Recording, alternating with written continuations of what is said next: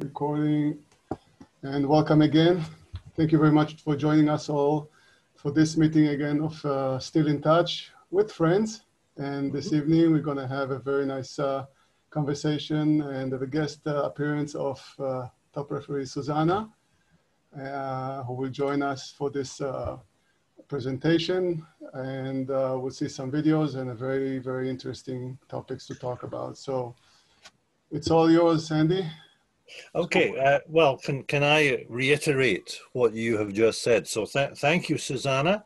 Oh, just one thing more. I promised somebody, he sends his best regards, especially to you, Sandy and Susana. Nati Tarom has asked me in person, just before we start, to send the best regards to you, Sandy, the kisses to Susana, and the check for me. So it's up to you now.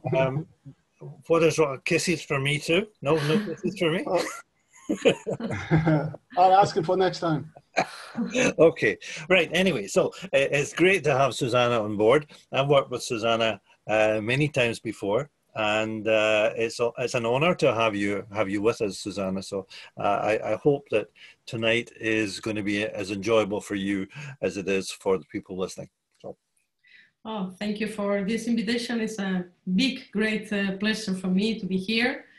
Okay, let's see if I can help you with this. I will involve you fairly early, so be prepared. Okay. Now, first of all, the topic that we are discussing this evening is called From Good to Excellent.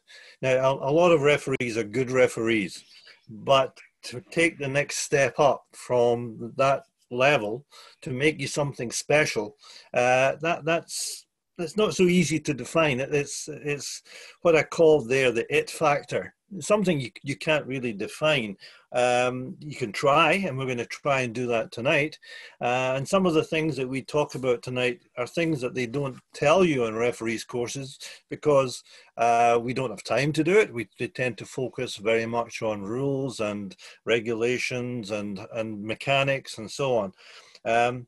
But what I would also say is that the slides that are going to be shown this evening, if you're going to use them, they could be used to make a series of lessons, if you like. Each slide itself could be expanded, and we don't really have time to do that tonight. We're going to skim the surface of this, but feel free to use them and to expand on them and make them into lessons for your younger referees.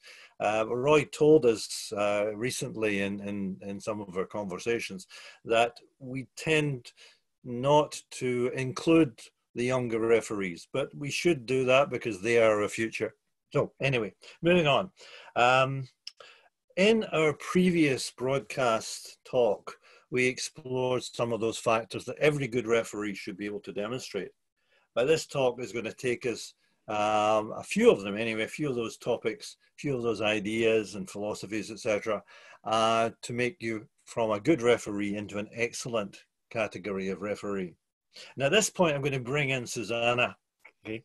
Now Susana, as a really experienced referee, refereeing at the top level, Olympic Games, VNL finals, World Championships and so on, can you tell me or tell us something that you do differently now compared to what you did when you were a younger beginning referee? Anything that you would like to share with us that you do differently now that makes you the excellent referee as opposed to an average or good referee? Well, I don't know if I'm an excellent referee, but for sure I changed many things. I changed many things. You know, I'm starting very, very young, and obviously I was not prepared for the refereeing or personally. And I had to learn and mature very quickly. But it's true that from this girl who took out the cards very quickly and showed many cards in a match, I think there is nothing left. Fortunately, I was learning to manage the game in a different way without panicking, calmly, with some breaths that made me lower my heart rate during the game. And I suppose that the experience, the knowledge of the rules and their interpretation during the game, of course, everything I have been able to learn from my colleagues and my coaches had me or permit me to grow step by step. I guess also trusting myself, trust that I can do the things that I'm doing, helped me too, I mean, to be more confident. But above all these things, I think that there are two things, important things for me. First, I'm a strong believer in a teamwork, so this is important. And for sure, still is my passion, so this is easier. Ah, good, good, good. Right, so we're going to pick up on passion later, if you don't mind. So let's Okay. look first of all at this slide here, which talks a little bit about the importance of rules and procedures and mechanics. Basically, this is what all referees, every single referee should be able to be able to demonstrate, that good referees make the right calls. They whistle the right things, but that doesn't stop them getting into trouble. Good referees can do well. They may need something extra to be that referee who doesn't get protested, who doesn't get challenged. A good referee, to go beyond that, needs to have a good common sense to understand natural justice. You know, it's not just about rules; it's about understanding the art of refereeing. And I'm sure Susana will maybe come back and talk to us about the art of refereeing later. All these things are very important, but that's not where it ends. On the next slide, I'm going to try and show you some of the other things that maybe impact on the way that a referee goes from one position, one level to the next level. So I put together them, and funnily enough, what Susana just said appears right at the top. Passion for refereeing, passion for the sport. Okay, and I don't know if that was accidental or whether you knew what I was going to say, Susana, but that's really important. Competition instinct. Another way of saying that is you understand the game. You understand the flow of the game and the feelings of the players, the feelings of the coaches, and what the spectators need, etc. You've got situation management, dealing with certain things on the court, things that happen, how do you deal with them, and so on. Investment. Okay, investment in what? Investment in time, investment in learning, investment in studies, investment in going everywhere and doing all the matches you can possibly do as a young referee. People skills. You know, how do you deal with the people? Because this is a people game. You have to know how to deal with them. And you have command. You have to be in command. And last time that we spoke, that ability to command, they command trust, they command respect, and what they say is what you do. You know, what they whistle, you accept with no problem. Okay, so Roy, next slide. So let's look at a couple of those things. So passion, first of all, I've already said you need to be passionate about refereeing, and you need to see that passion in your partner as well. I don't think it's overstating it, but Susana, if you had a second referee who really wasn't as passionate as you, or as committed to doing the job as well as you, would you be upset? Well, it's not a question to be upset or not, but of course, when you notice that your teammate is really passionate about the refereeing activity, let's say that you are a little more calmly, you know that probably he or she is a little more prepared, he or she really knows the rules and how to apply on the game. So it's help for sure, it helps. Yeah. But also in the discussions that you have with colleague referees, you know, perhaps as a younger referee, you were in the company of more experienced referees. You know, how did you acquire the knowledge and experience that you needed to take that next step up? Oh, it's a good question. And you know, knowledge is if you get it. Study the rules, the guidelines, but also listening your colleagues. Sometimes when you are involved in a game and you have the impression to commit a mistake in some actions, But from outside, the view of the game or the interpretation of the games from other people sitting outside is completely different. So for me, it's important also to be quite autocritical. I'm sometimes too strict with myself, but this gives me the chance to improve. Of course, 5 minutes after the game, of 10 minutes, not all day thinking about the game, but allows me to improve step by step and after each game, for sure. Yeah. Of course, you can know everything, but the perfection doesn't exist. So every time you can improve in something. Sorry, but this is my opinion now. Yeah, no, I think we can all learn from what you've just said there, and it's important that we learn the important things, not the negative things. Some of our colleagues, you know, at whatever level, they're very negative about things. They don't like coach X, they don't like team Y, they don't like this, don't like that. But if a young referee learns the important things and be positive about things, then that's an important philosophy to maintain and to keep your passion, as you said. Okay, Roy, can you go to the next slide? Now, competition instinct may not be a phrase or a description that you recognize, but basically it's understanding, smelling the game. You mentioned Natty Tarom earlier, and Natty was always somebody who talked about your ability to smell the game. You could detect the flow of the game, the tone of the game, the way that people responded, and you were the person who got the tough matches because you had that instinct to actually understand how the game was going, and were therefore able to make the decision when the soft decision was the better way forwards. Okay, a lot depend upon the tone, right? So, and if you were ambitious and you didn't quite get that top nomination, that rejection really didn't impact you, except to maybe say, okay, I'm going to do better next time. I'm going to be the guy or the girl who actually gets that nomination next time. Okay, so Susana, back to you again. How does it feel?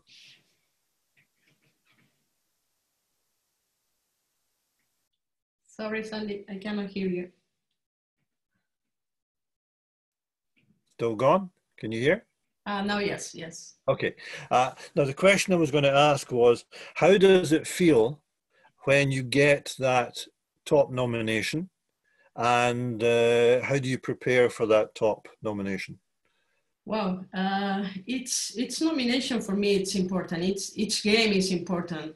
Of course, when you receive a top nomination, it's even more important because you know that it's a tough game. Two teams want to win, but only one can do it.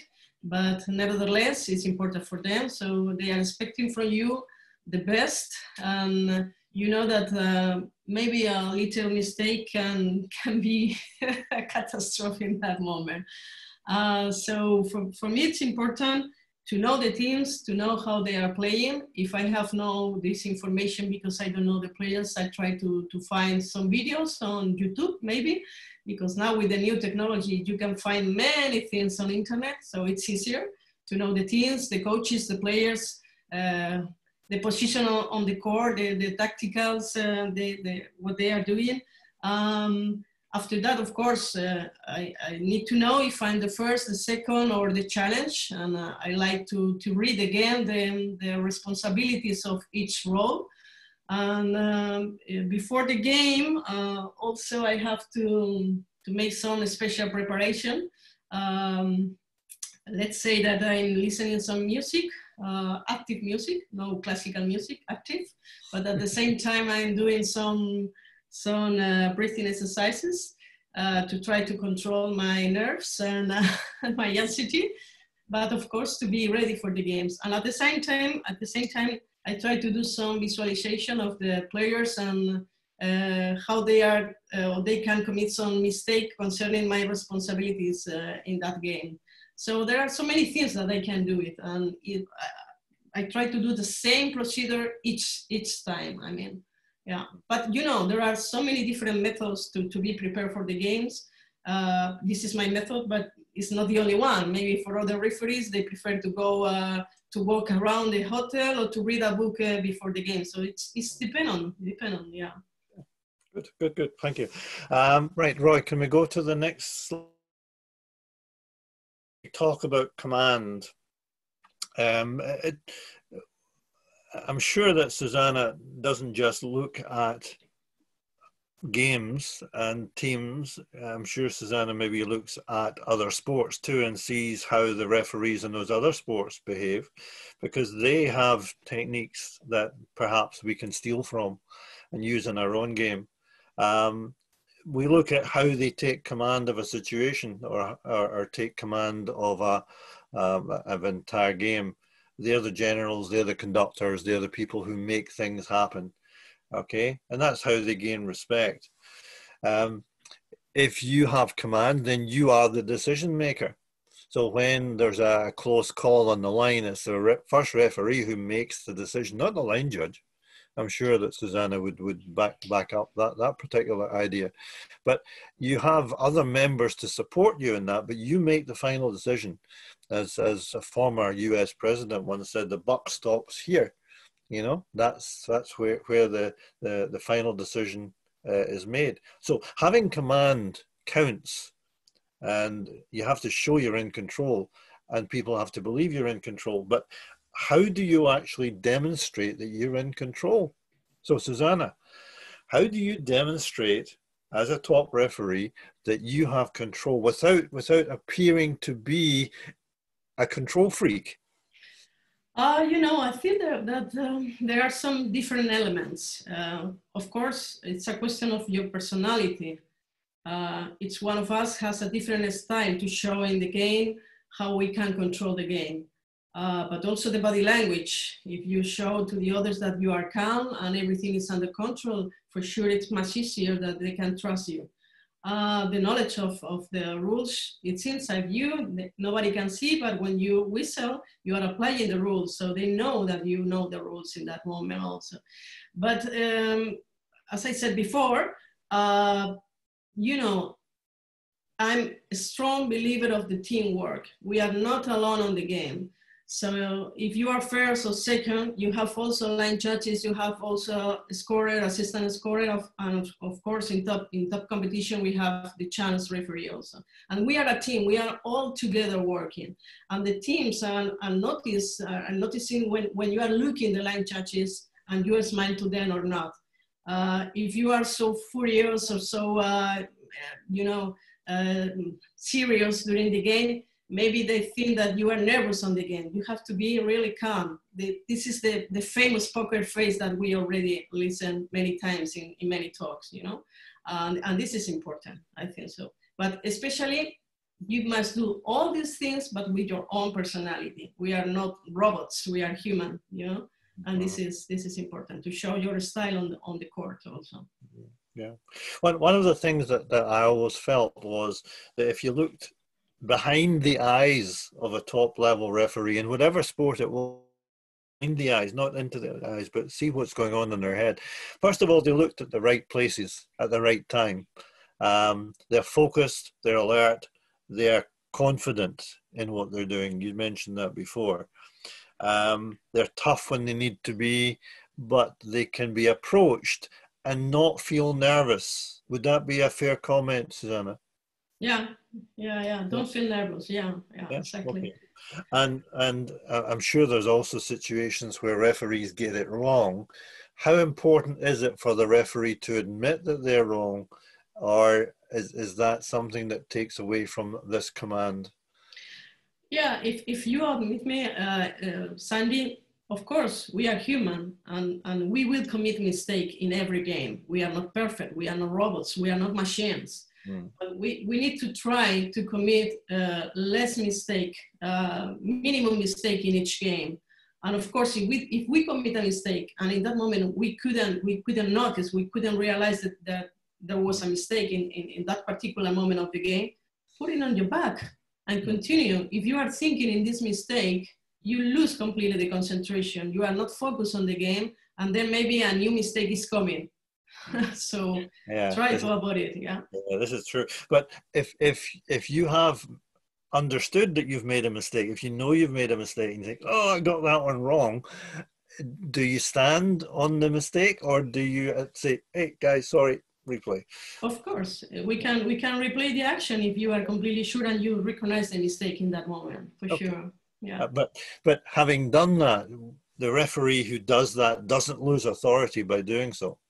No, totally the opposite. I think when you commit, you realize that you commit a mistake and you do this replay action, I think that the teams, the coaches, the players know that you are human, and it's really much fair to recognize the mistake that continue with this mistake, right? Okay. Yeah. Roy, can we move to the next slide and we'll maybe see something? So here, Susana, if you can talk us through this particular sequence of play. Vlad Simonovic is the first referee, and there's a challenge going to come in. So if you talk us through what should we be looking for here? Let's see. They are requesting a challenge. They think that the players who was spiking finally touched the ball, I think. They request for antenna fall. Okay, let's see.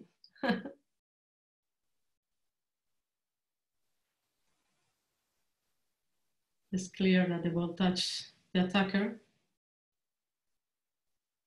Even they request for antenna touch, but we saw another fault. It's fault, so we must apply this. Right, now my question is, what should we look at in Vlad's body language, his facial expression, for example? Is there anything that marks him, therefore, as an excellent referee rather than somebody who's... You know, let me check the face of Vlado. It's really calm. Probably it's speaking with the challenge referee in order to check this action carefully. And try to say to the coach, please keep your position out. Yeah. But wait a moment, we have to look at the big screen, and then I will take the final decision, right? Yeah, you spotted what I was hoping you would spot. The fact is that he's communicating well. And he's making sure that the coach knows that he's in charge. Exactly. There's no facial anxiety at all. He is very calm, controlled. Like you said before, he's got the poker face. He's got the perfect poker face, in fact. Yeah. And there's no doubt at all that whatever happens, he's the guy who's going to make the decision, and not the coach, and not the teams, and not anybody else. Yeah. Yeah, so really that's what I was trying to point out in such a video. In fact, the videos that follow, I'm going to ask you to comment on them and say what is it that makes them excellent examples, and what is it that the referees are doing? Are they anticipating? Are they looking at the right places, and so on? So Roy, can we go to the next slide and we'll see. So before we get to the next videos, let's talk about people skills. And a lot of referees, they do things because they've been told to do things, but they don't actually have that essential charm, if you like, that instinct to look at the right place at the right time, or the body language looks nervous sometimes, and so on. And I wrote down in the second line there, referees need to walk the walk as well as talk the talk. A lot of people simply have read the rules and they know, well, okay, this is what I'm supposed to do, you know, but the signals don't have meaning, they don't have any purpose, they do it because they've been told to do it. Whereas a natural referee would actually be doing it because this is my communication method. Would that make sense? Yeah, sure. I think this is like when you are learning to ride a horse. Of course, you need some techniques, and you need to have some instinct or talent with the horses. You know, also it's the same here. For me, for example, in my personal experience, I was a player, and also I did two coaches courses. So this gives me also the opportunity to understand the feeling from the point of view of the coaches, and of course, because I was a player, from the players. So that gives me a general impression of this sport, not only as a referee, but in all the roles. And maybe because of that, I can understand the game and the action and the reaction of the players and coaches better and better, right?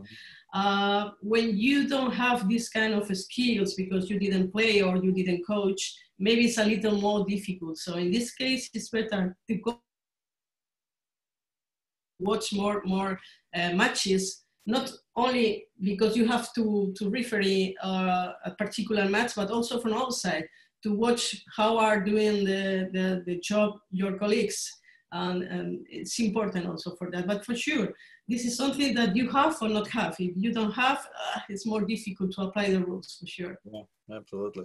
And the bottom of that slide, I've written down, this is the new era of refereeing. It's not the old way. Could you tell us a little bit about how you think refereeing has changed over the, maybe, let's say, the last 10 years or so? Oof, a lot. Yeah. Many things, many things. Well, what have we done? For example, you know, from the past, maybe we are more like a status. We couldn't move so too much when we were in the platform. Now we are more natural. Where you can see more often the expression on our face, a little smile, not laughing, but a little smile in some moments, and you can speak a little bit more with the participant of the games. It's let's say more natural. The approaching the way to approach to the teams, players, coaches, I think it's more natural. When you have to stop them, you need to do it, and you do it. But let's say it's much easier. Of course, the new technologies appear in our sport, and we have to adapt to the new technologies. These new technologies are not our enemy. They help us to control the game in a better way, to take the final decision, to be more fair, let's say. So it's you have to adapt. You have to be flexible to all this kind of new situation. You cannot be a strict, oh, I know this because the rule said it should be like this and I'm focused only on this. No, you have to really have a peripheral view of all these new technologies and new rules that we have, new modification and everything. You have to be flexible, for sure. Mm-hmm. All right, that takes us to the next slide, Roy. So it's interesting that Susana has actually picked up on that, because now we come to situation management. And this is where you need to rise above the pressure situation and maybe even rise above the strict application of the rules. And you have to apply common sense. This is where we can teach you what's in the rule text. We can teach you what's in the referee guidelines. We can teach you what's in the casebook, but we can't teach you how to apply it in a real situation when you're under pressure. And that's where you actually earn your sergeant stripes as a top level referee, not just doing things because you've been told to do it, but because you are actually understanding the players, you're understanding the game, just like Susana said a moment or two ago. In unusual situations, you have to make that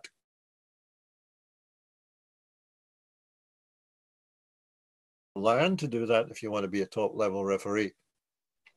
And in terms of handling arguments, well, in the video we saw before with Vlad, you saw the beginnings of I'll say an acting course by the coach. Okay, I'll say no more than that. So he does tend to attract attention in that particular way, but that didn't have any influence on Vladimir at all.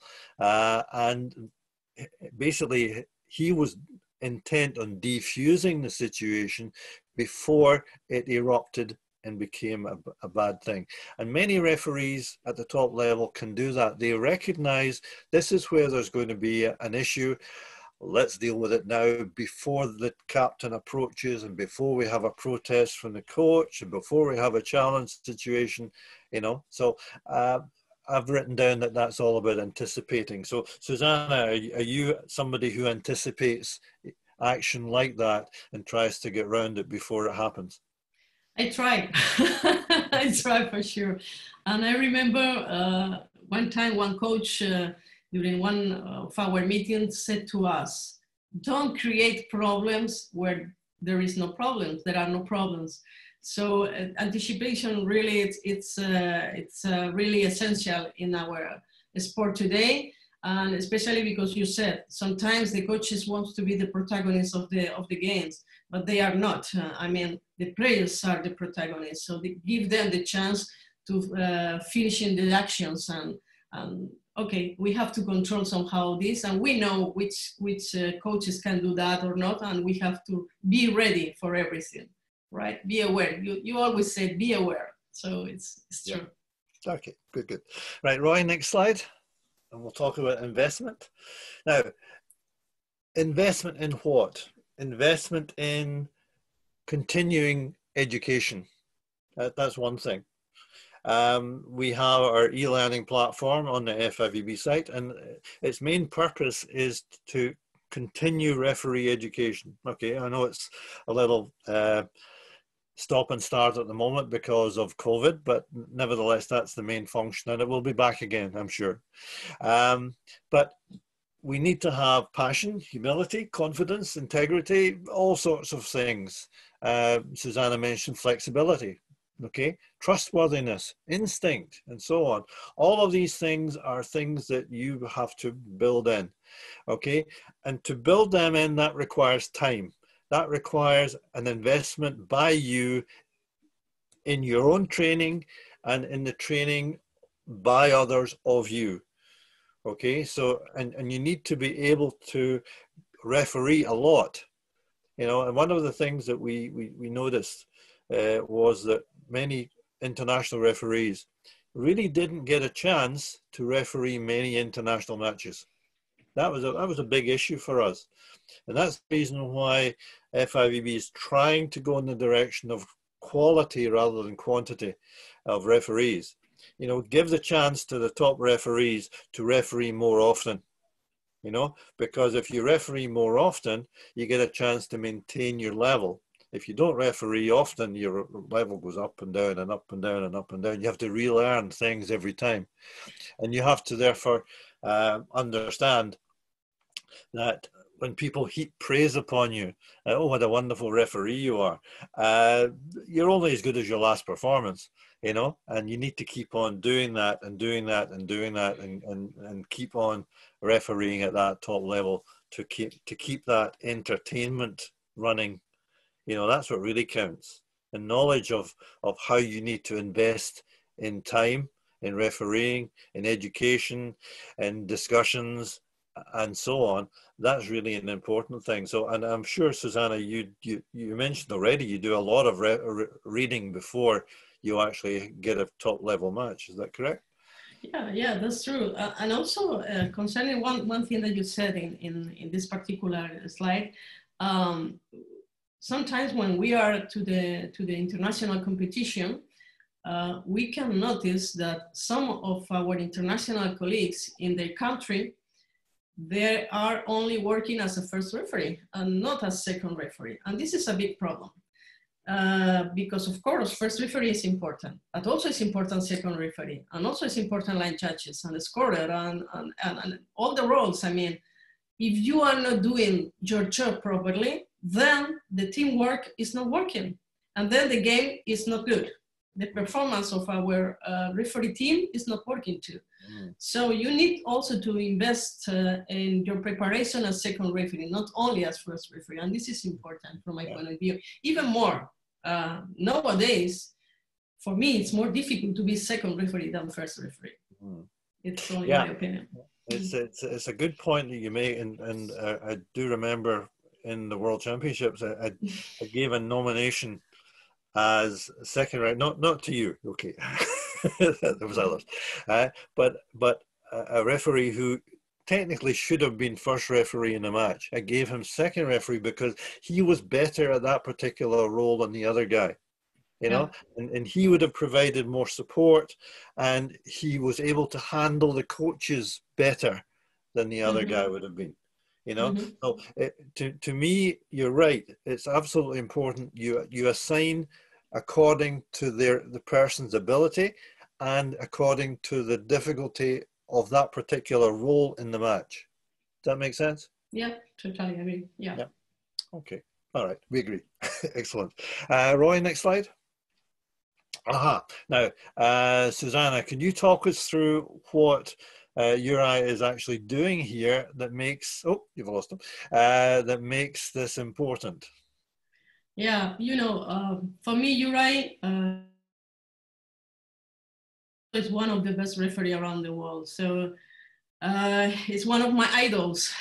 Sorry, but you can see his personality. He's completely confident about what happened in that moment.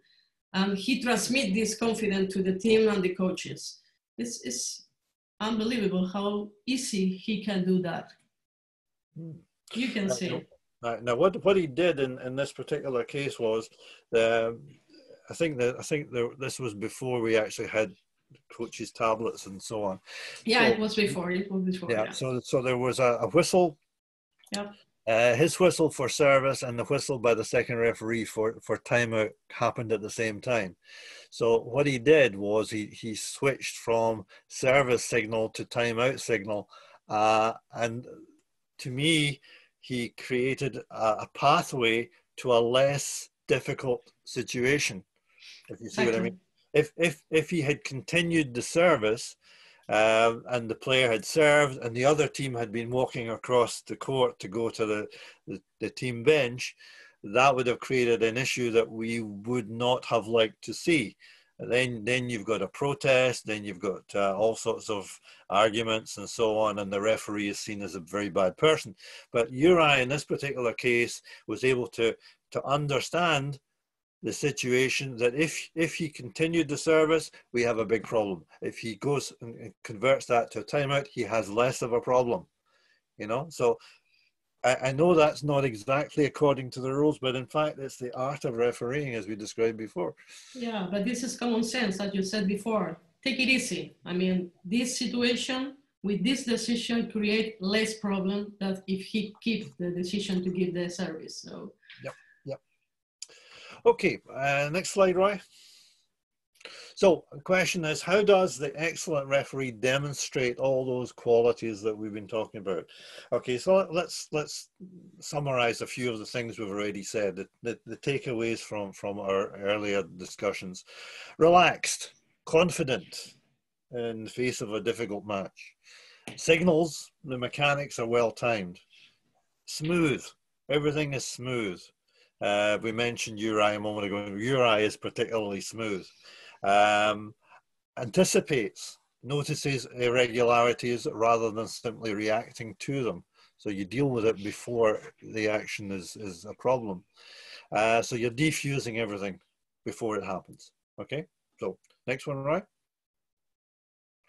Okay, Susana, this is Hernan, and before we show it. Oh, okay. All right, we're going to see it. Oh, he stopped. Okay. I'm just going to say, we're going to see a ball hitting the net band. Okay, and Hernan Casamichela is reacting to it, and there's a challenge. Okay, this is the era of the challenge. This could happen at any level in any match around the world.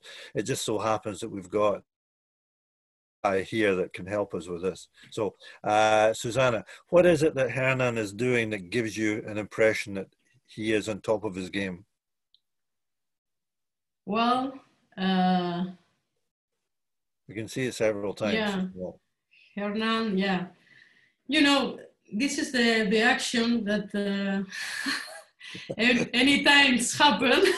Sandy appear in our mind because we know the statistics said that 90% of time probably it's not 4 touches, but the block touched the the action. So maybe in that moment also Hernan thought the same.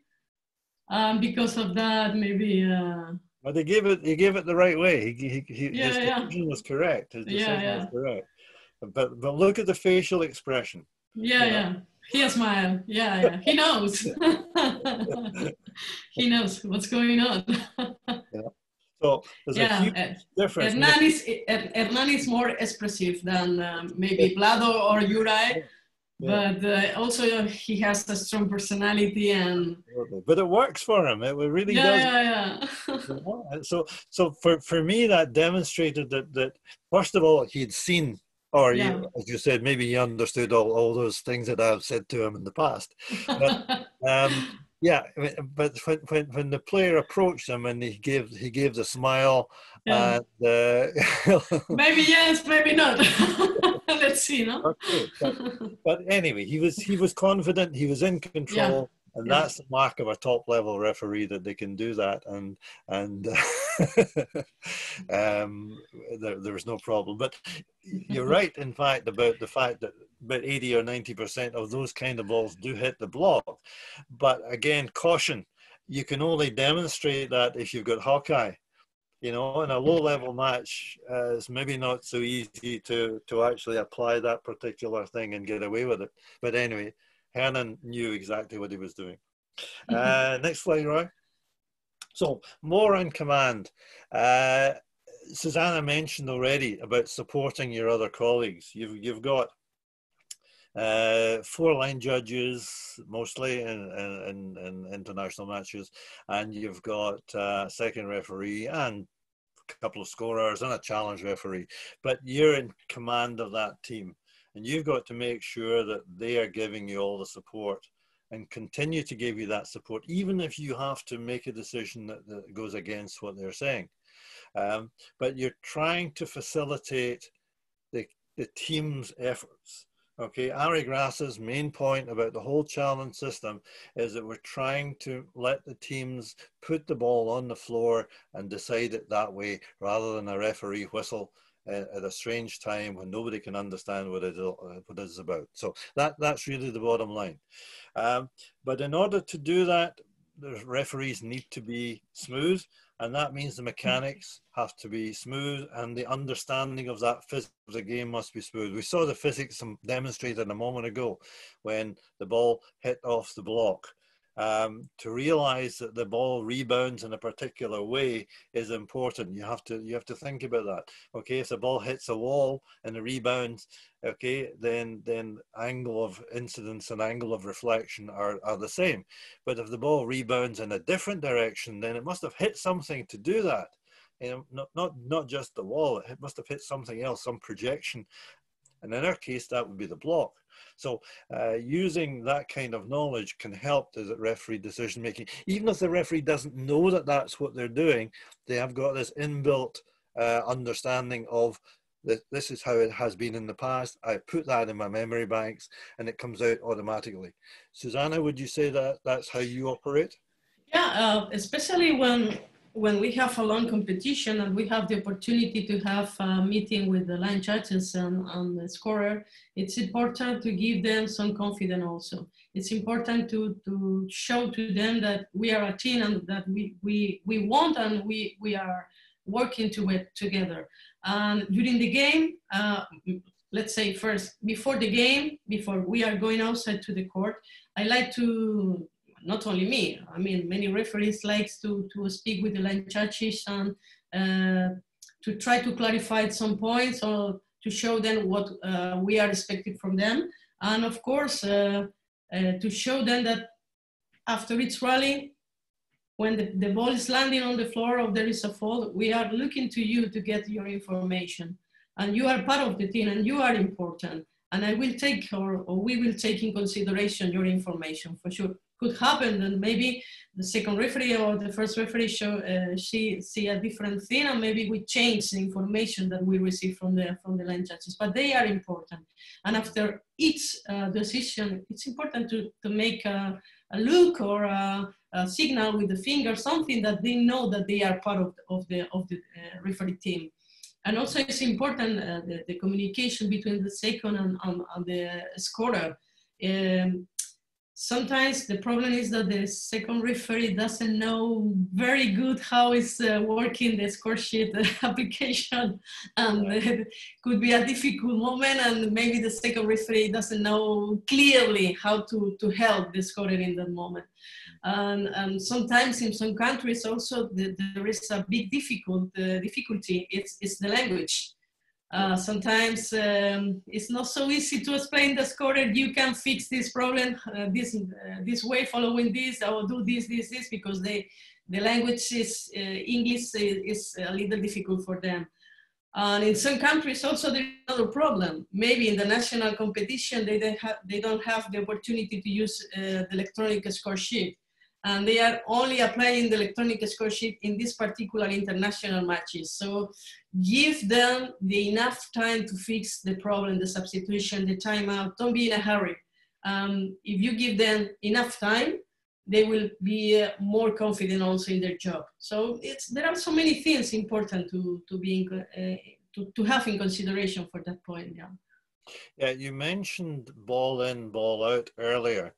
One of the things that we tried to get you to do in the last couple of years is to make a direct decision making as the first referee, and then confirm that with the line judge. How did you find that switch? Well, for them it's difficult now because they have to show how the ball is the formation of the ball on the floor. But now, you know, with the Hawkeye, especially in FIVB competition, it's very easy. Really, the interpretation with the new technologies and the implementation of the cameras on the roof and so on, so they can see clearly 1 millimeter if it's ball in or out. Of course, the human eyes cannot see this ball 1 millimeter inside or outside. So I try, if the line judges cannot see or cannot give us the right decision or the right information, I try to be confident with this. I say, okay, no problem. You cannot see this. Continue with the next ball. It doesn't matter. What can we do? We are not robots. No, we are not machine. That's right. Yeah. Well, a good command theory there. Okay, Roy, next slide. So a lot of the things that we've been saying again appear again. So in terms of game management, command, competition instinct, those titles in yellow, by the way, some of them appear in the R4 form, which is the evaluation form that FIVB uses for evaluating referee performance. So certainly game management does. But we've said it before, and it just keeps coming back, and we keep on repeating it, that you have to apply the rules with common sense. You have to have a sense of natural justice. So that, like the case that we mentioned with Uri before, if he had served, if he'd let the ball serve and the team had been walking off the court, that seems unfair. So that's not natural justice. So you need to have a natural justice, and that's what he applied in that particular case. But you understand the flow of the game requires the application of those rules in a very controlled manner, you know, in order to allow the entertainment to flow, because that's what we're doing. We are trying to maintain an entertainment event, not just a sporting event in a small venue with no spectators. We're going to see in a moment a little bit about takes good optical position and anticipation, and we'll mention it again, and we'll keep on mentioning it because it's so important in our game. What we do is all about being aware of the flow of the game and what's going to happen. So, Susana, if you can talk us through Mr. Tano and his behavior. Yeah, you know, Mr. Tano was really a fantastic second referee, and he anticipates so many times to so many actions like we can see in this video. He tried to get the right optical position to know exactly where is the ball and where is the crossing space, to know if it is a fault or not.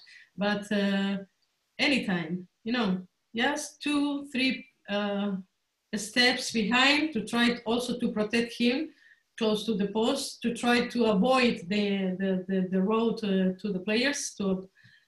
It's fantastic. This is what we need. Okay, and good footwork, good anticipation, good understanding of the game flow and so on. And he kept his eyes on the ball at all times, while still knowing where the players were. So in many respects, he was doing absolutely everything right. So that, as you said, this is the mark of an excellent referee. Somebody you would like to have as your second referee at any time. Yeah. Yep. That's Okay. true. What a pity he's retired. Come back, Mr. Tanner. It's a pity, but he was very good at second, right? Yeah, absolutely. Okay, Roy, next one. Okay, so right, so we've already mentioned what Tanner was doing, focused on the net, but and also on the centre line, but is aware of and is able to whistle anything on the antenna, etc. You know, he reacts to whistles, backcourt attacks, blocks, libero actions, which are faulty. Not every referee does this. Some referees are still only indicating to the first referee and asking the first referee to make such a decision. But if the ball hits the antenna on the R2's side, then they need to whistle that one too. Okay, so in terms of challenges, I know we're focusing a little bit on getting from good to excellent, but let's talk a little bit about excellent for a second. In terms of challenges, we are understanding, I think, a little bit more how much the Hawkeye system can see. And what I did notice, and I hope it continues, is the number of challenges was diminishing. I don't know if that's something that you felt, Susana, but certainly at the last meeting that we had that Ari Grassa was involved in, he actually praised all the referees because of the quality of their performances. And maybe that has something to do with the level of challenges going down. What do you think? Yeah, I think that, of course, I mean, the challenge system is a good system in order to be more and more fair in each game. And because we are human, sometimes we commit a mistake and the human eye cannot see. This is there. But it's true that many of the challenges that the teams request, it's in favor of the referees. So that means that the level of the performances is not so bad. I mean, it's still in progress. I mean, maybe still we can do it better and better each time. But it's true that sometimes it's because the ball touched the nail of the finger. And it's so difficult to see that. And maybe this is the main mistakes that we commit now. But in general, I think that we are in a good level and still in progress, right? Yeah, good. Right, next slide, right? Now, judgment calls. These tend to be ball contacts, and it comes under, again, command and control. But in general, referees at the top level, they have an understanding of what the game is about now, that the game is about entertainment, and so they're not quite as strict in terms of ball touch as they used to be, which is a good thing for the spectators, because spectator number 15,000 at the top of the venue can't see a small movement of the hands. And as we discussed in our last meeting, when we see things in slow motion on TV, in close-up, everything is a double or everything is a catch to some degree. So we have to apply this judgment call on every contact that the players make with the ball. And the top referees will allow maybe a little bit more because they understand that the game is about entertainment. That said, the referee who does this is making a conscious decision, and therefore that does not, in my opinion, diminish the command aspect that we talked about, that the referee is still in command because the referee is making a conscious decision to allow or not allow. So Susana, when you're making a call or not making a call, do you feel bad about not making it, or do you feel like, okay, I understood the situation? Okay, you know, we try to be part of the show, and we try to follow the philosophy of keep the ball flying. This is there, and this is true. But if we have to call one ball handling fall, it's because there is a fall, so it's part of the game.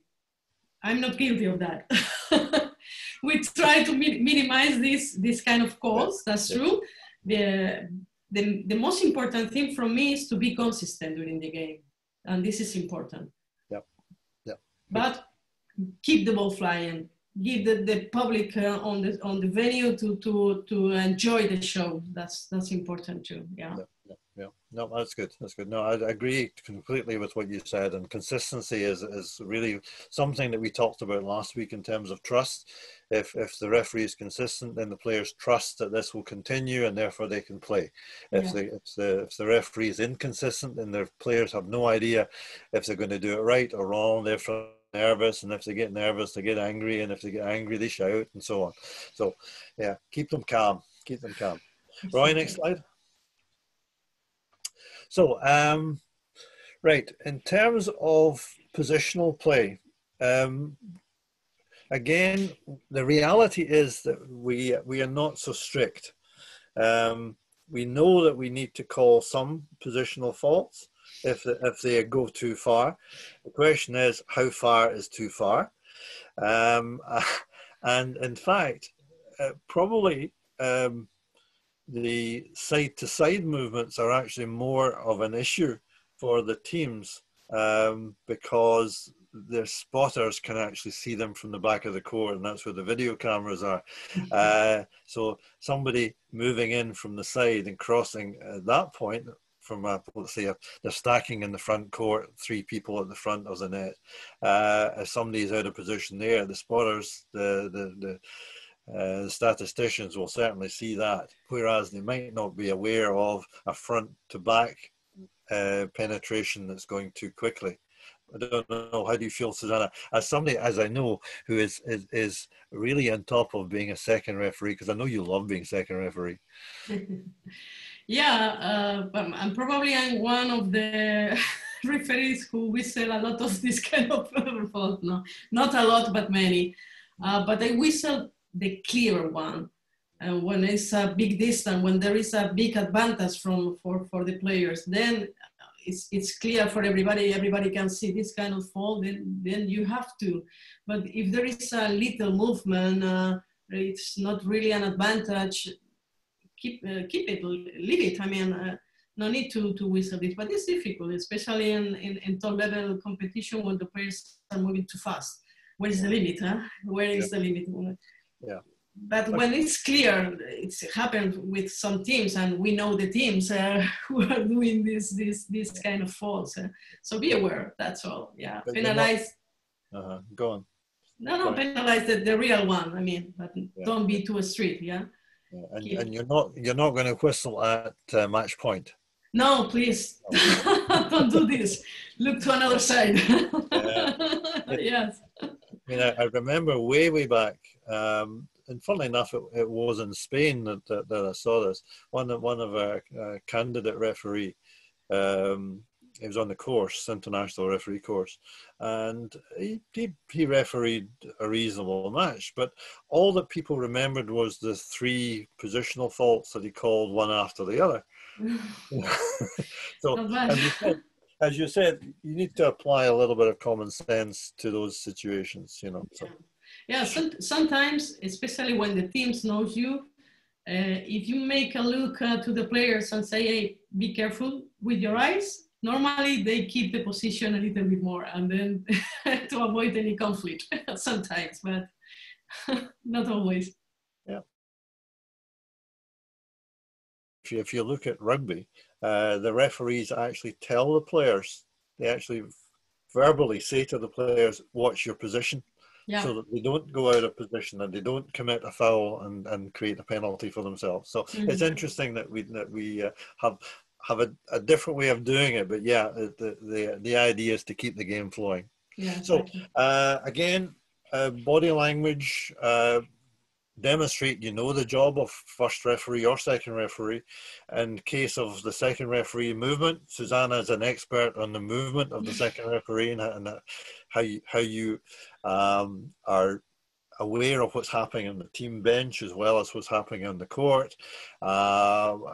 You're not doing peripheral refereeing in the sense you're not indicating or not attracting attention to yourself by talking to the players in the warm-up area and so on. So you're not doing that at important points of the game and so on. So really a bit of common sense and focusing on the most important part, which is what happens on the court, you know. So when you're talking to players or to coaches, you're not submissive, but you're gentle. Would that be a fair comment? You're polite. Yeah, I try to be polite all the time because I expect for them the same respect that I give it to them. So it's a question of respect. You can say the things slowly, smoothly, naturally. You don't need to be police girl or policeman in that moment. Just naturally. I mean, common sense. Yeah. We don't want to be protagonists. We don't need to be protagonists even that. You know? And as we pointed out, the coach is not the center of attraction. It's the players who are the center of attraction. So the coach needs to behave. But that said, one of the important things that the second referee needs to do these days, and you see it happening on the TV screens when there is challenge, is that if there's a challenge, you need to talk to the coach. Tell me how you go about doing that, Susana. Yeah, normally I repeat the request that appears in the tablet.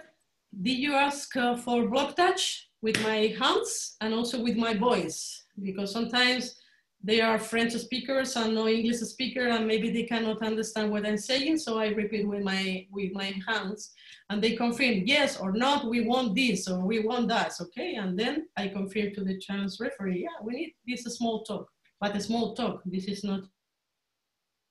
Oh, tell me, and what kind of rally? Oh, yes, no, yeah, no, I'm not. No, what do you want? This, okay, this. That's all. You sounded like Juhi when you said that. What do you want? What do you want, exactly. Okay. Yeah. Okay, all right. Now, how do you, as a second referee, react? Now, obviously the coach is behind you or to the side of you, and you know perfectly well that there are times in the match when the coach thinks he or she has seen something that you did not, and they yell at you. Do you respond to that or do you ignore it completely? Okay, I hear everything, but it seems like I didn't hear. Yeah. Because if I react to this moment, and maybe this is against a decision of the first referee or something like this, maybe I'm creating a conflict moment, and sometimes you need to avoid that. But at the end of the action, maybe I turn to the coach and say, "Hey, please be calm. Okay, I hear you, but you have not the right to complain in that moment, or do it through your captain, but you cannot." And if he's continue with the protest, then I advise the first referee, hey, pay attention to the coach. This happened. So. All right, now you've mentioned what I was going to ask next, which is you're now first referee, and you see this interaction between the second referee and the coach. Yeah. Okay. How are you preparing to react? What is going through your head at that moment, and how do you finally resolve the situation if necessary? Sometimes only with a look or a signal with my hands to the coach to say calm could be enough. But if my second referee informs me about a stronger reaction from the coach, then I have to penalize him, or I give a yellow card as advice, or it depends on the situation. But of course, we cannot permit some kind of reaction from the coaches, of course. Yeah, okay. It depends on the moment of the game. Yeah. Okay, my last point on that slide was respect yourself and protect your colleagues. So I think, would you agree with that? Yeah. Yeah, of course, especially not only the second referee, but especially line judges or scorer, and even if there is a jury member sitting behind, you have to protect the jury members also, because they have no cards to show to the coaches. Yeah. Good. Okay, Roy, next slide. Okay, here we've got a situation where I think we saw it the previous talk that we did, but it's worth seeing again. And this is anticipation and calmness under fire. So, Susana? Yeah, you are showing us video clips from my favorite referees all the time, so it's very easy to learn from them. And Fabrizio, okay, nowadays is not anymore active as referee, but his style, his presence is fantastic. He knows what happened. There were a strong reaction from both teams, and to avoid any problem, he decided to request challenge by himself to avoid any problem. So it's fantastic. I mean, you can do it. Why not?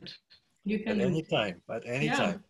You know, it doesn't have to be match point. It can be any time in the match, and you have command. You're in control.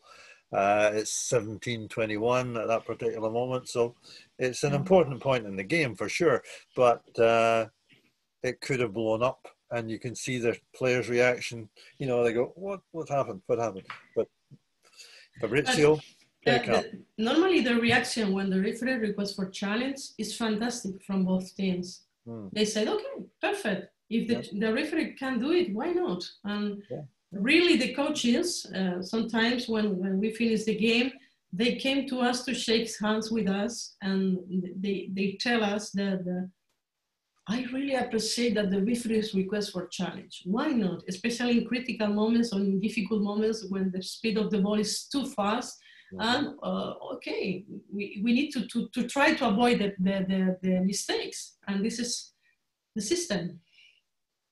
That's right, yeah. Okay, next slide, Rai. All right, so we're still in terms of mechanics and people skills. We're controlling our areas of responsibility. We're moving smoothly. We're can move quickly. We saw this with Tano in order to control a difficult situation. Not moving robotically. We're not robots. We're natural movers. Should be anyway.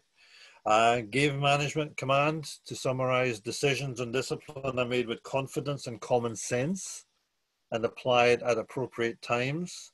Okay, so that it doesn't impact on the match tempo or doesn't impact adversely or wrongly on the flow of the game. So if a team is coming back and back and back and back and back, to give them a red card at that particular moment destroys that momentum. So it's really important that we are aware of all of those things, you know, and that we apply everything fairly, calmly, and so on. So yeah, for example, with the discipline, if we need to show the cards, we will do for sure. But be careful at the end of the set. Don't show red card at during the last point of the set, because you are destroying the set. Give the players the chance to finish the game. So maybe it's better to show another thing, right? So these are things that you have to take in consideration also in these particular moments, right? Yeah, it reminds me of, in fact, what could potentially have happened in Barcelona Olympics when we had USA Japan, when the US player number 8, Samuelson, had received the yellow card. And then again at Japan, we're leading, I think it was 14 something, and Samuelson did it again. Now, the referee didn't give a yellow card. Sorry, he did give a yellow card, give a second yellow card, which is not allowed, and which was wrong, and therefore it caused everything to be overturned later. But if he had expelled Samuelson, we would never have been discussing the situation at all. You know, so as you said, it's all about what options do I have and what options can I use to make the game not better. You can't make the game better, but you can prevent it from exploding, or you can prevent an unfairness from occurring. You know, so I think that's something we need to be aware of. What are our tools, and use the appropriate tool at the appropriate time, and that's what an excellent referee does. Whereas a good referee or a beginner referee will apply what they think or what they've been told to do in their certain situation, and don't yet have the ability to not manipulate, that's the wrong word, but to apply the rules in a common sense manner, which is going to be appropriate to the situation and appropriate to the level of the game and to the point of the game without destroying it, as you said. Yeah, I agree. Okay, Roy, next one. So, right, some referees, I'm afraid, will make a mistake, and therefore you get the feeling that they're going to make a compensation fault and invent a fault against the other team just because they know they got the first one wrong. So I got the first one wrong. Oh, I know I got it wrong. What can I do? Oh, I'll whistle this and that's a double on the other team, you know. So we've seen it and it shouldn't happen, but it does happen and we must avoid that at all costs. And we've said it before that sometimes a yellow card, which is given because the team protests, is because the referee made the mistake in the first place. Okay. Any thoughts on that one, Susana? Well, compensate is not a word that I have in my mind. So no, never. Don't do it. Don't do it. Okay. Never. Roy, next one. Right. So again, just to be summarizing some of this, maintain authority, but be calm. Keep control of you because you're the only person you can really control. You can sort of exert your authority on them, you can command, etc. But the only person you can really control is you. Okay, so control your own behavior, control your face, control your body language, and be consistent with the application of all the rules that you're going to do. Okay, give that sense of fairness because the players want referees to be fair. Okay, it's something that is very deep inside us. We just need to have this feeling that we are being treated fairly, and when we're unfairly treated, we get angry. So if you do all that, then you become a trusted referee, and you're delivering what we want, and you're not going to be remembered for all the wrong reasons as the referee in charge of that match. In fact, it's better if nobody remembers who you were. You know, if you come down from the referee's chair and afterwards people say, who refereed that match? You know, if that's the situation, then you've obviously done a good job. All right. Okay. Next one, Roy. I'm going to ask Susana to talk a little bit about challenge verification because managing a challenge is not always easy. We saw Fabrizio dealing with a challenge situation even before it happened, which is good. But have you ever had to reject a challenge, Susana? Yeah, few times, but I did, yeah, because they became, or they arrive late, or maybe they request something that's not on the menu, so it's impossible to check. Yeah. That's right. Okay. And what would you do if they showed the right image but the wrong caption? You know, they show the correct image, but they say touch when clearly there was no touch. What do you do in those situations? Well, normally I try to speak with the challenge referee in order to make a big zoom or magnifier, use a magnifier in order to see clearly what happened. If this is not possible and they put on the big screen a different image, I try to explain the captain that we check all the cameras on the challenge booth, but unfortunately they replay a different action that we check. But really trust us. This is for all. We check it on the small screen on the challenge booth. Only one time I think I overruled the challenge referee. It was a very difficult ball. The ball touched this part of the finger, this part, and it was so difficult to see, but it was clear that the muscle referee said no touch. But you know, also the player was speaking with the team and say, yes, I touch. And I said to the others, yes, I touch. So they replay the action on the big screen and they say, no touch. I say, oh my goodness. Then one of the players, of course, the loser, is starting to run from the bench to my side almost. And I say, hey, stop, it was touch. So I overruled the decision of the challenge and nobody complained because it was so obvious that the player admit the mistake, right? But it was so difficult to see, really, so difficult to see. And I apologize that the challenge difference. I'm so sorry, but I have to. I have to. Was clear. Yeah. Self-defense. Okay. Yeah. Next slide, Roy. I think we're going to cover similar things. So this is effectively what Susana was speaking about there. If there's some doubt, persist, which is what Susana did there, because justice needs to be seen.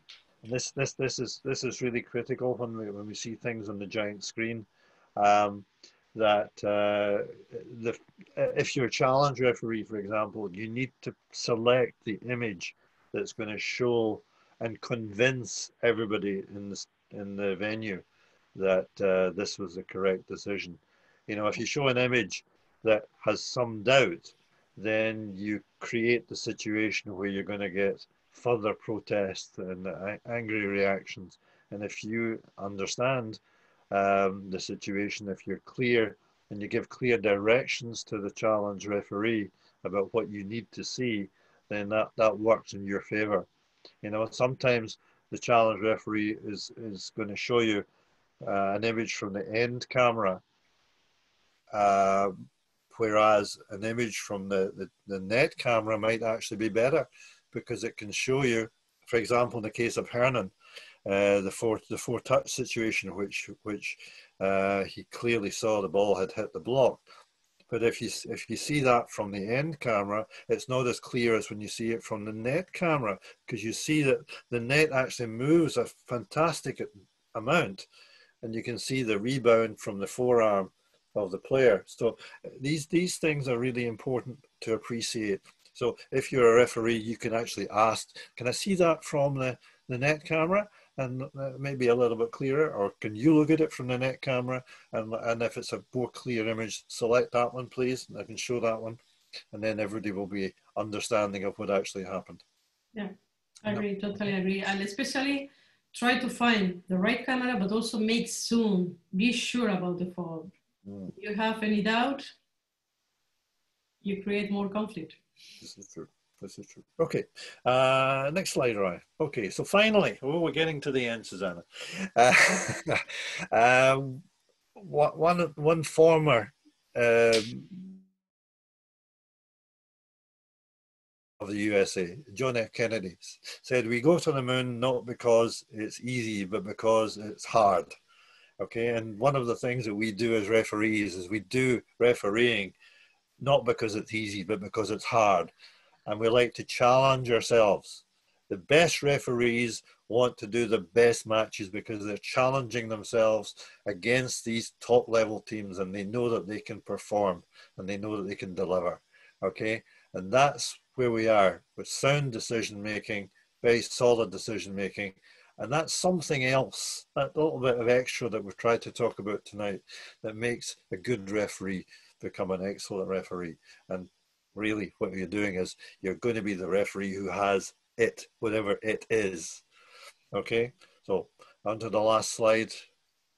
Okay, and there we see another image of a referee totally focused, top level game, and a referee who has it, just like Susana. Okay, so yeah. Right, I'm finished from my side, and I'm going to pass it on to Susana if you want to say anything. Yeah, well, you cover all the points, I think, and well, you said knowledge, the application of rules, self-confidence, calm, consistent anticipation, body language, but especially common sense. Yeah, right. There you go. Okay, Roy, we are done with our presentation. So if you have anything to add, leave it to you. First of all, I'm overwhelmed and very, very trying to accumulate and to process all this information. I have to say it was very, very exciting and very informative. Trying to say about my side, I think that if I can take it to an analogy that of somebody who's driving, I mean, most of us, if not all of us, are driving a car, and the more you drive, the more natural it is to drive it, meaning you do accelerate if you have shifts, so you naturally move the shifts, or turns and everything, look at the camera, at the side mirrors and everything. It's really all natural and you feel comfortable on driving. So when you feel comfortable, if there is something which you don't anticipate, or even you anticipate the light becoming red before time, or if there's somebody who's walking on the sidewalk and is just about to cross, so you anticipate that. And if everything that you do is calm and natural to you, you can work all these things together, all this information together, and make a successful driving. I mean, arrive to your home or arrive to your location or any target without any accidents or any other things unexpected that happen. And by taking this to, in my opinion, taking this to being a referee, so the more you referee, the more you have it in your system and it's more natural, you feel much more comfortable being up there on the bench or as a second referee to do your job, and everything is almost comes out naturally.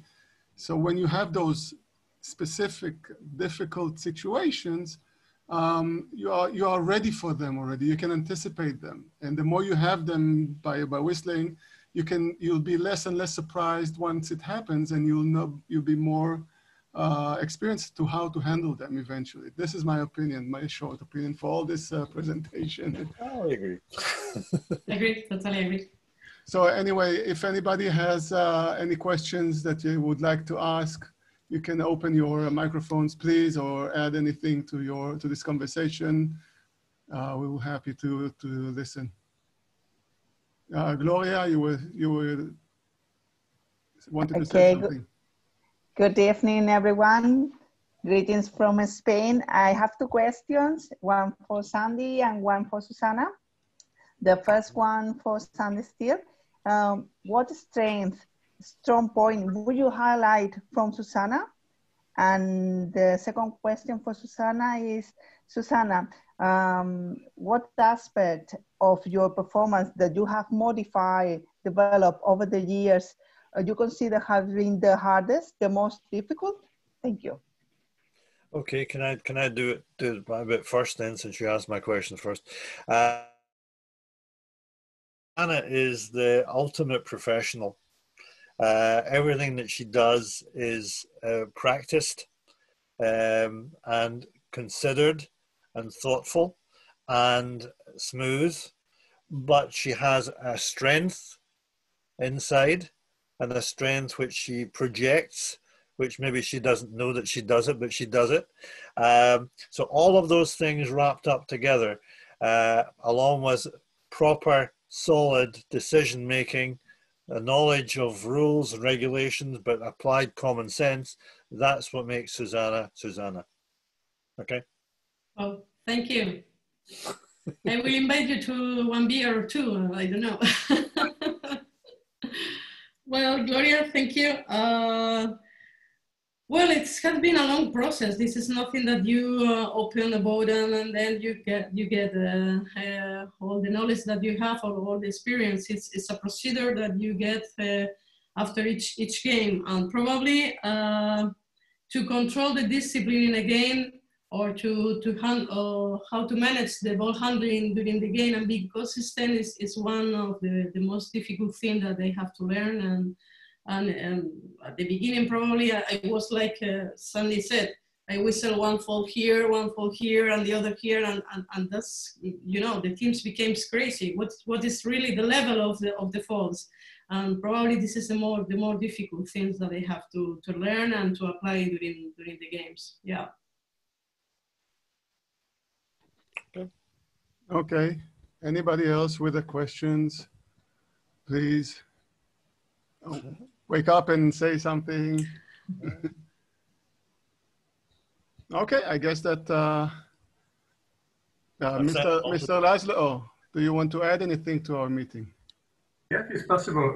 Again, let me congratulate Roy and Sandy for this great conversation, including Susana. I would like to add something. The main topic of this conversation was what is the difference between how to go to excellent referee from a good referee.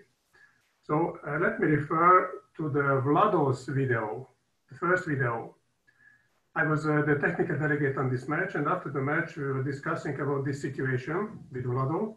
And Vlado told me that he intentionally requested the video challenge referee to show the whole procedure, because he wanted to know if the ball really hit the shoulder of the spiker.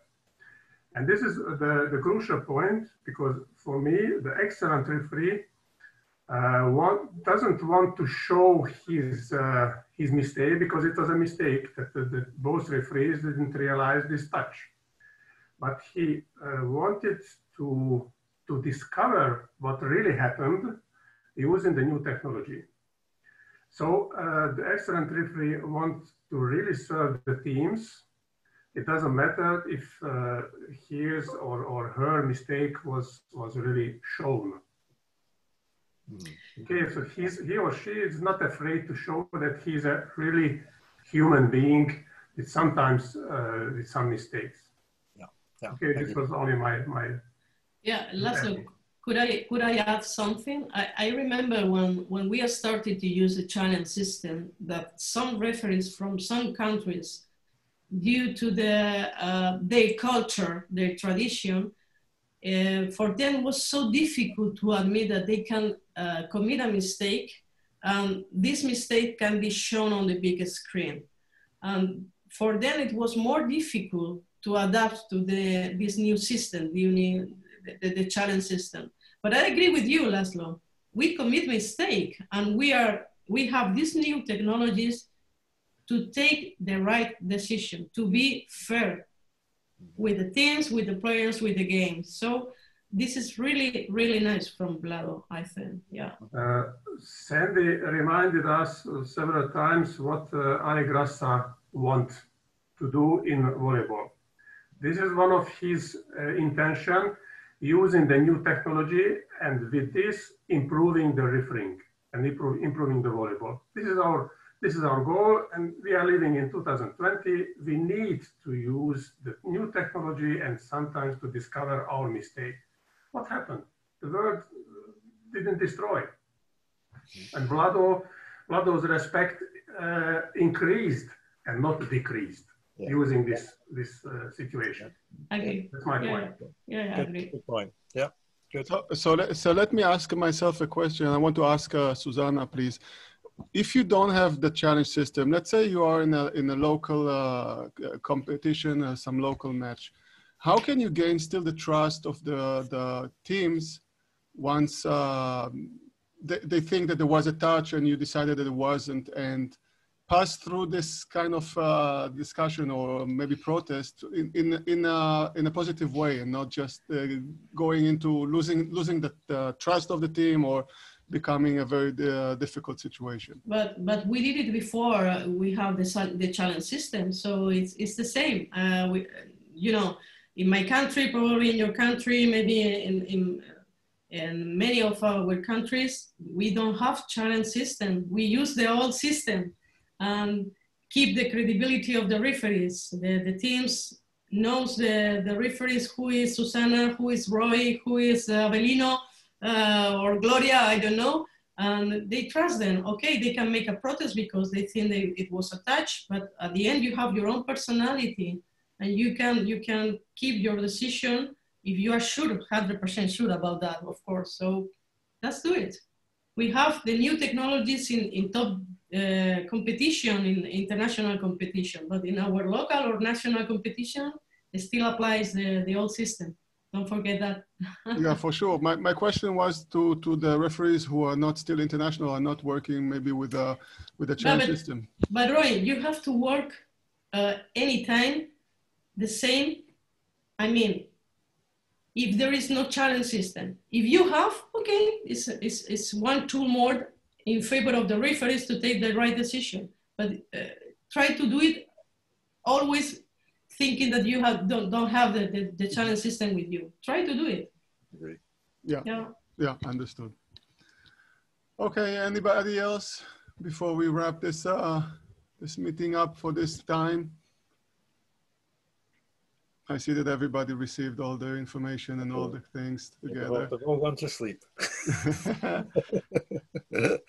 Well, I wanted to thank you again, first of all, Susana, for your time. I know that you are very busy. I understood that you are very busy at work and everything. And finally, I caught you. I had to bring the heavy guns as Sandy to ask for you, but it finally happened. So thank you very much for your experience and your thoughts. It was a very, very interesting experience to listen to you. Sandy, as usual, and as always, it was very nice and very educative, well presented and everything. And we are just working on more and more. So we are going to all stay tuned. Thank you very much for everybody to be with us. Stay safe. Hopefully soon, everybody's coming back to the courts. Warm up your engines, and let's hope that volleyball is coming back. So, okay. Have a good night. Thank you, Roy. Thank you, Thank Sandy. you very much. Bye. Bye-bye. Thanks, Bye-bye. everybody. Bye.